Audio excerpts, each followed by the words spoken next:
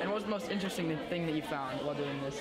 I think the most interesting thing that we found out about this was actually knowing that these things have different uses. Because before this, I'm not sure about Ethan, but what I assumed was hand sanitizer and hand soap were basically the same thing, just that hand soap or hand sanitizer does not belong in a bathroom.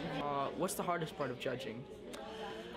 I think deciding between an excited scientist, someone that has passion on what they're doing and what they're saying and understanding, versus their actual board and their research, because it is a science project, so they have to have basic things. But you know, sometimes when you see a really excited person that loves what they're doing, but maybe they just messed up on their method, or maybe their board doesn't look so nice, you know, trying to decide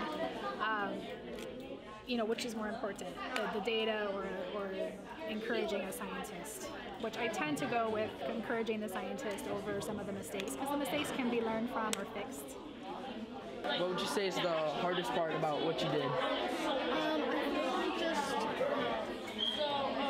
like getting the fish water, just like waiting for it to like green enough to use, and like cleaning out the tank and all that.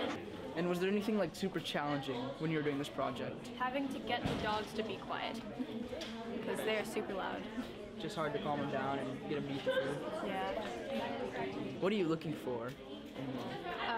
A scientist. I'm looking for a student that maybe in the long run might want to go into the field of science. So I want to encourage those that have that potential.